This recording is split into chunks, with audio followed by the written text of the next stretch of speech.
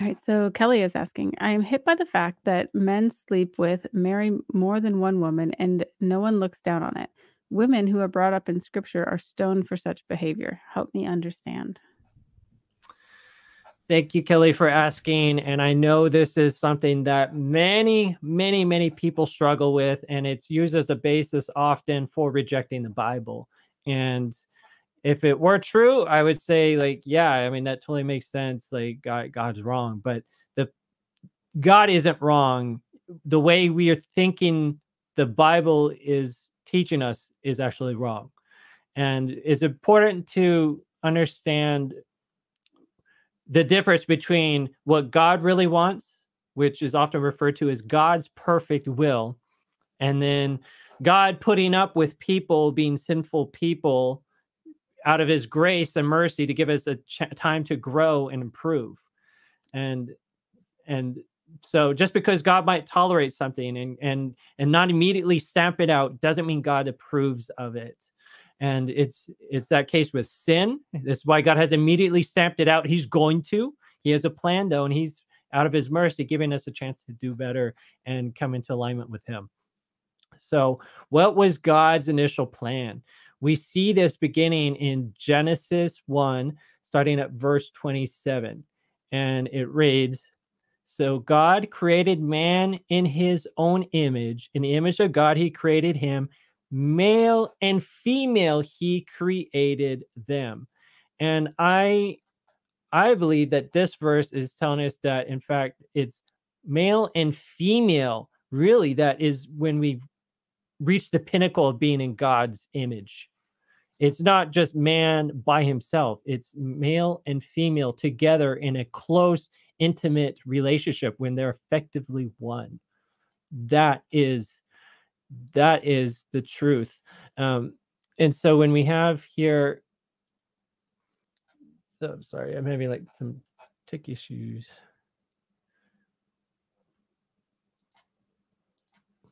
There we go. So when we are looking at it as male and female being an image of God together in close oneness. And in fact, it's not just oneness. There's a general sense of equality there too. Genesis 2:18, it says, and the Lord God said, it is not good that man should be alone. I will make him a helper comparable to him. Now, a lot of people read it, and it's really, I think, unfortunate the way it's written in the KJV, where it says, I'll make him a help meet for him. And people think it's help meet. You know, like, here's a woman that's a piece of meat who's supposed to help them. I mean, it's a helper meet who's fit, who's perfectly comparable, who's kind of equal to this guy. That's the idea. And how did God make her? You know, she took the rib out, or God took the rib out of Adam to create Eve. He could have taken any other bone, the tailbone, the toe bone, whatever, the skull, whatever. He chose the rib, kind of like, you know, you're on par with Adam. And in fact, the rib is like protects the heart. You're there to protect Adam's heart. That's a whole sermon in of itself. But it wasn't that she's completely subservient to him and all that. And you're going to say, well, but I thought man's the head. And yes, again, there's sort of this concept where Adam was a little bit the top, just like the Father, I guess you could say, sort of the top of Jesus, but it wasn't such a thing. The Father doesn't lord over Jesus, and Adam wasn't to lord over and dominate and suppress Eve. It's like, okay, yeah, he's in the role of being the top, so he has a bit more responsibility, but his love is then to love and to glorify and lift up Eve. Just like God, the Father, loves and glorifies and lifts up Jesus. So that was the relationship they were supposed to have. And again, it was supposed to be one man, one woman. That was God's plan, not one man marrying multiple wives. God did not intend for that. Then we come to Genesis. No, we can skip Genesis 2:20. We just sort of talked about that, but that's where we talk about the formation of Eve. Then we come to Genesis 3. Genesis 3. This one's so important. This is often used as the reason why women should be trampled upon, why they're second-class citizens and all this stuff. Genesis 3:16, it says, to the woman God said, I will greatly multiply your sorrow and your conception. In pain you shall bring forth children. Your desire shall be to your husband, and he shall rule over you. Now, it wasn't exactly new here that, Adam was the head of the household, but this concept of man, now the husband ruling over the wife, and the wife, having the desire for the husband and sort of yearning for him and doing just about anything to appease him. This was what was going to be the new thing. And God isn't cursing women, isn't saying, I'm going to bring you down, I'm going to punish you. It's more like God saying, this is going to be the natural consequence now of your sin. This is what's going to happen because now sin is in the picture. Now the relationship isn't going to be so equal. You're not co-equals. Now you're going to have this tyranny almost of men coming into play. So it's really sad. It's really sad what has transpired. We are far from God's plan of Eden. And it didn't take long for man now sort of being the head of the household, ruling over women, to introduce things like mistreatment of women, infidelity, divorce, polygamy. All these things come into play. But if you think about it, it makes sense. If we were made in God's image to be one, male and female, not saying God is, has male and female attributes, but I'm just saying, like, male and female, the two of us coming together as one, if that's in the image of God, Satan's going to do all he can to destroy that. And that's where, again, he brings in the mistreatment of women, the infidelity, divorce, polygamy. These are all aspects of attacking it. And it didn't take long for polygamy to come into existence. If we look in Genesis 4, just 4 books into the Bible, we come to this descendant of Cain, who just a couple generations down from Cain. And it says, then Lamech took for himself 2 wives. The name of one was Adah, and the name of the second was Zillah. Then Lamech, jumping to verse 23, said to his wives, Adah and Zillah, hear my voice, wives of Lamech. Listen to my speech, for I have killed a man for wounding me, even a young man for hurting me. So look at this guy. He's a murderer. He is already not the upstanding citizen, and he's the first guy of record to have 2 wives as well. And he's of the lineage of Cain. Like, we can be clear here, the Bible's telling us this is not a good guy, not someone who's a model example we should be following. But sadly, polygamy eventually does become a fairly common practice. By the time that I think when we get to Abraham's time, it's there. It's all around. Many people probably are doing it and aren't thinking twice. I mean, look at when Abraham is asked by Sarah to go sleep with their servant. He's like, okay, I will. And and I don't think Abraham consciously was aware that he was violating even the rules of being faithful to your wife. And we see this now. And this is interesting, though. Genesis 16, 1-6, it says, now Sarai, Abraham's wife, had borne him no children, and she had an Egyptian maidservant whose name was Hagar. So Sarai said to Abraham, see, now the Lord has restrained me from bearing children. Please go into my maid. I shall then obtain children by her. And Abraham heeded the voice of Sarai. Now, verse 3. Then Sarai, Abraham's wife, took Hagar, her maid, the Egyptian, and gave her to her husband, Abram, to be his wife. After Abraham had dwelt 10 years in the land of Canaan. So he went into Hagar, and she conceived. And when she saw that she had conceived, her mistress, Sarai's mistress, became despised in her eyes. Then Sarai, I think you're saying Hagar began to despise Sarai. So then Sarai said to Abraham, my wrong be upon you. It's your fault, Abraham. I gave you my maid into your embrace.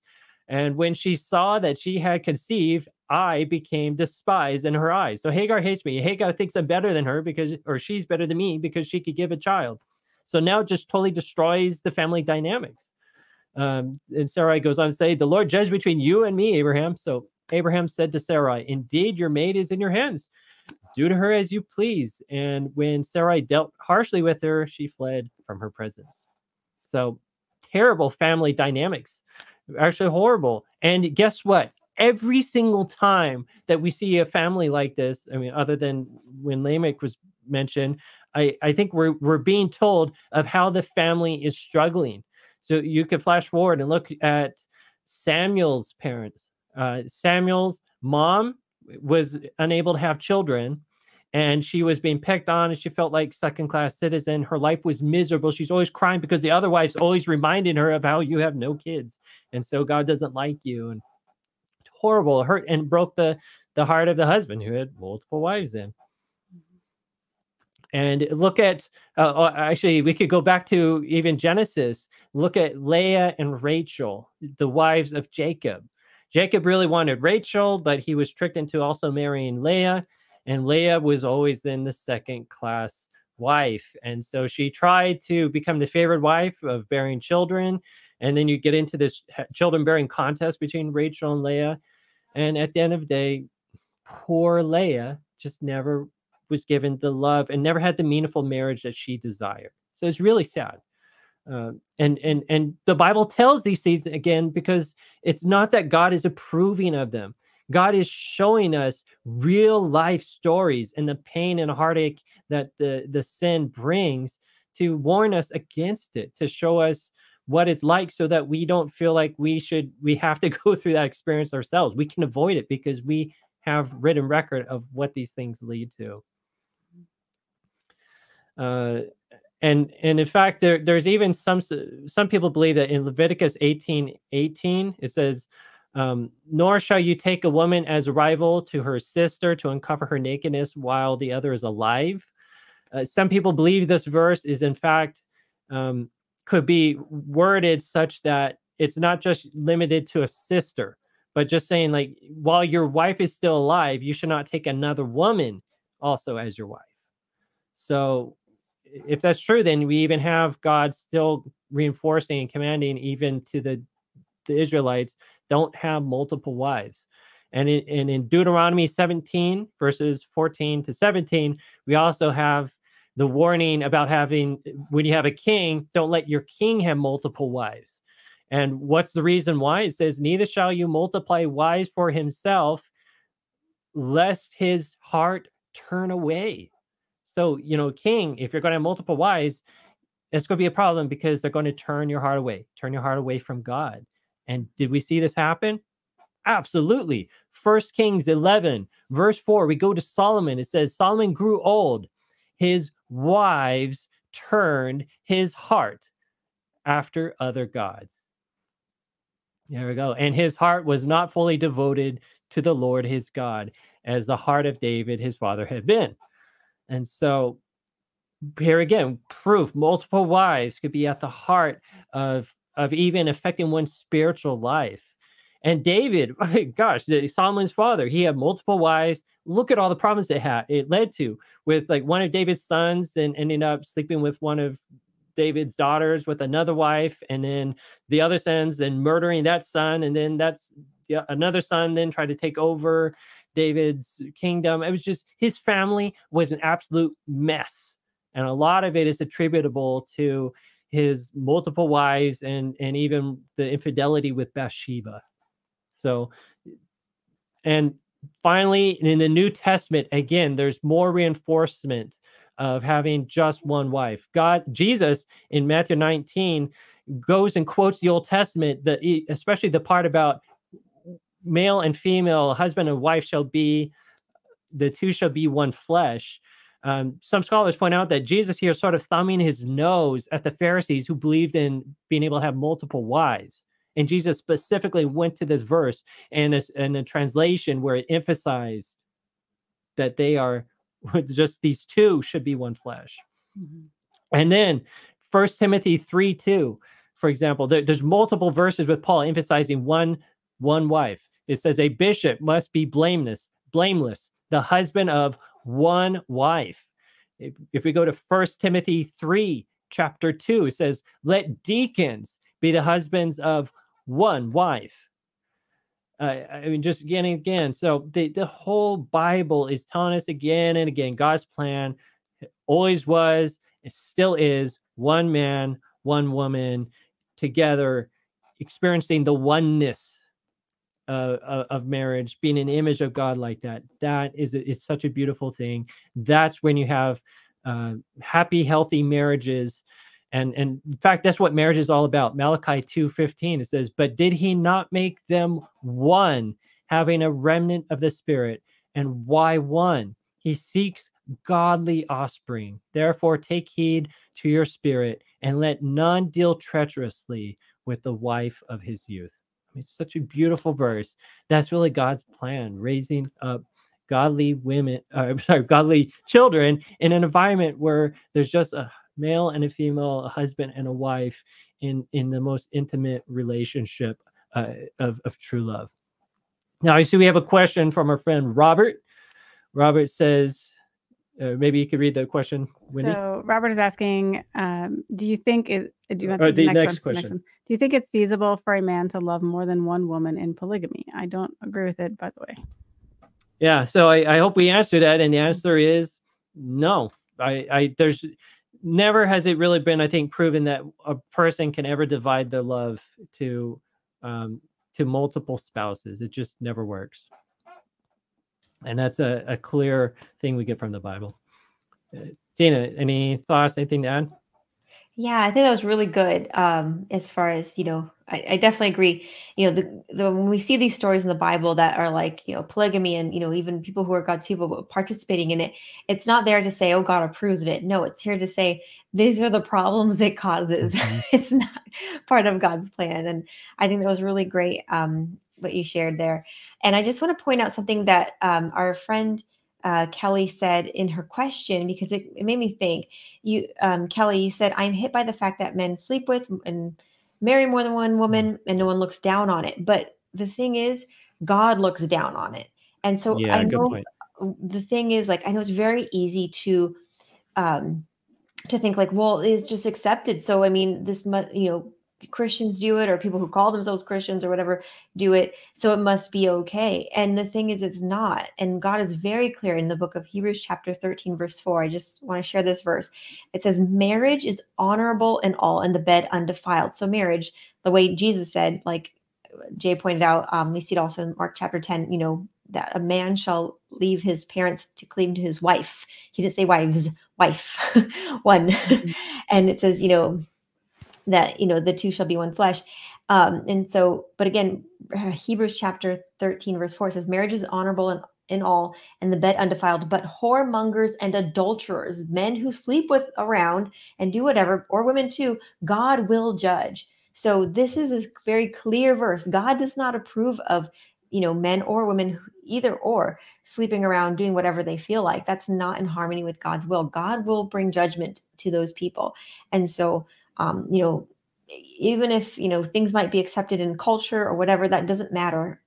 God doesn't care about the culture. God cares about, what is right and what's not right. Mhm. And so God will bring, true justice into those situations when he comes in his glory. So, just, it can be frustrating, the world we live in. I hear you, sister. Trust me.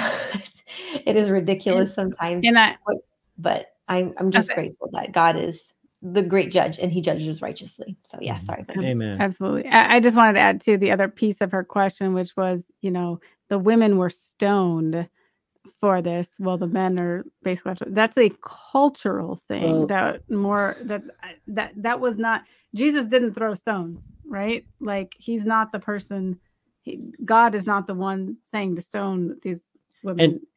That was cultural. And it's important to understand the woman that was going to be stoned, it wasn't because she had multiple husbands. It was because she was caught in the act of adultery. She was sleeping around with multiple people who weren't her husband. I try to see if there's anything particular about a woman having multiple husbands at all in the Bible, but it doesn't seem to be there. I think it just wouldn't cross their mind in male-dominated society that there would be multiple husbands to one wife. So that's not an issue there. So yeah, adultery was a big thing, and you have to understand, in their eyes, like Abraham sleeping with Hagar wasn't adultery. He kind of sort of, married her almost in a sense. And this is why Hagar was becoming really proud. She was thinking, like, I've been elevated to wife status now. And again, like David, Solomon, they don't think they're being disloyal to their wives. They don't think that they're committing adultery because I'm married to these people and I'm being faithful to all my wives. I'm not sleeping with people who aren't my wives, other than their consorts. But yeah, it's just their perspective is very different. And again, we're not excusing it. Like what Tina says, like what God said, what God thinks about it is what really matters. And God didn't approve of it. Technically, those were sins that they were doing. But as Tina said, when in our times of ignorance, God winks. And God realized they were doing the best they knew. And there were bigger sins, bigger things for them to be worried about. And God's not going to, he will forgive this. Yeah. But, and also just to, follow up on a point that Wendy brought up, as far as, women being stoned, like in the story of the woman who was, caught in the act of adultery, like you mentioned in John chapter 8, Jesus shows the character of God here too. And then, that the men were trying to accuse her because they were really trying to, attack Jesus. And Jesus just starts writing down their sins in the dirt. And he's just like, what are you guys doing? You're accusing her, but like, really? Like, and, eventually it gets down to just Jesus and this woman. And do you see Jesus stoning her? No, he gives the most beautiful words ever. And he asks her, does anyone condemn you, in verse 10, in John chapter 8, verse 10, he goes, where are your accusers? Does anybody condemn you? And she says, no, Lord. And Jesus says, neither do I condemn you. Go and sin no more. So here we see the beautiful character of God, which is that, we all have sinned and all have come short of the glory of God. But Jesus isn't there to condemn this woman or any person. He's there to, show them his love and then show them a way of a better life, of, leaving a life of sin. And so I just hope and pray that you see a glimpse of God's love and his true character, not that you see in the world, but that you see in the Bible, which is God's word to you and his love letter to you. So I just want to share that with you, Kelly.